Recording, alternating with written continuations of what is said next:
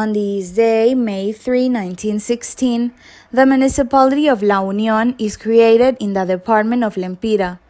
Creation date: in the population count of 1791, it was listed as one of the village of the curate of Intibucá.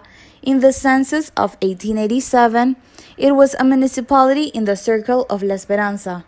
History of foundation: according to history, in 1970, the first settlers arrived who built their huts of bajareque and grass leaf where the municipal park was currently built. Its main activity was agriculture. In the national census of Honduras of 1895, it was a village of the jurisdiction of Conal, today known as the Municipality of San Rafael, that belonged to the Municipality of La Iguala.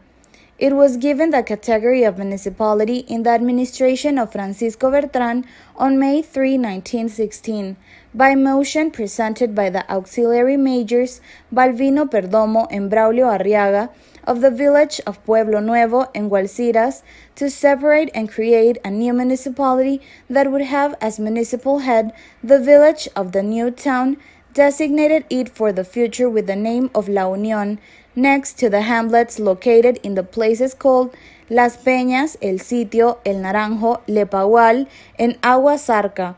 In the national census of Honduras of 1895, it was a village of the jurisdiction of the Conal that belonged to the municipality of La Iguala. It was given the status of municipality in the administration of Francisco Bertrán on May 3, 1916, with the name of La Unión. It was the village of Pueblo Nuevo, jurisdiction of El Conal, today San Rafael. The municipality was created on May 3, 1916, in the administration of President Francisco Bertrán.